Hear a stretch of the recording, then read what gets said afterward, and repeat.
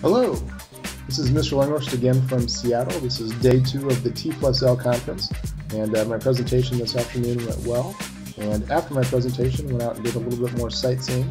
And what I decided to do today was take the monorail over to the Space Needle, the most famous landmark in Seattle. And then I took the elevator to the top of the Space Needle, and I got there just as the sun was setting over Elliott Bay. It was gorgeous. There was a bright red sunset, and so I took some flip cam video both on the monorail, going up the elevator, and then on top. So that's what you're going to see here next, a couple videos of the Space Needle in Seattle.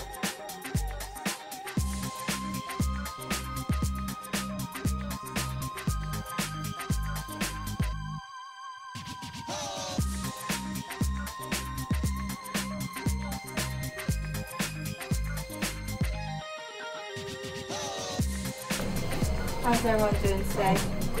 Good. Welcome aboard. There we go. So only going to take us 41 seconds. So it is a pretty quick trip. It's about 10 miles per hour. If it is your first time, this is our yellow elevator, so this takes about towards the west here. This is Elliott Bay, part of the center of saltwater. We're going to be at the top pretty soon as our observation after 520 feet. That's about 52 stories high.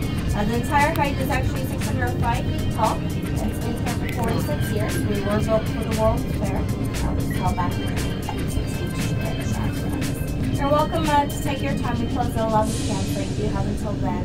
And if you have any questions about Seattle or Space Needle, we have our tour guides to help you. If you want to go outside, you're welcome to do that as well. Just remember, no food and drinks are allowed on the outer deck. So, all right, other than that, have a nice day.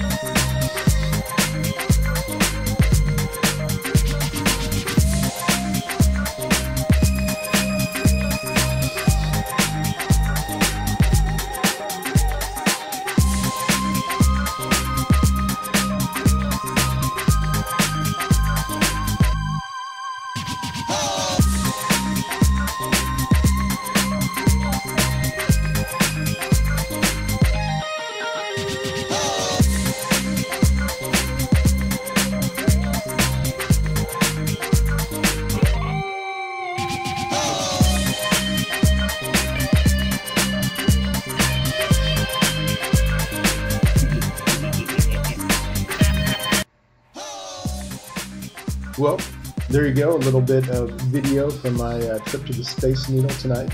Put a little bit of music in the background from Sounds About, kind of pep it up a little bit, put a little bit of extra pizzazz into the presentation.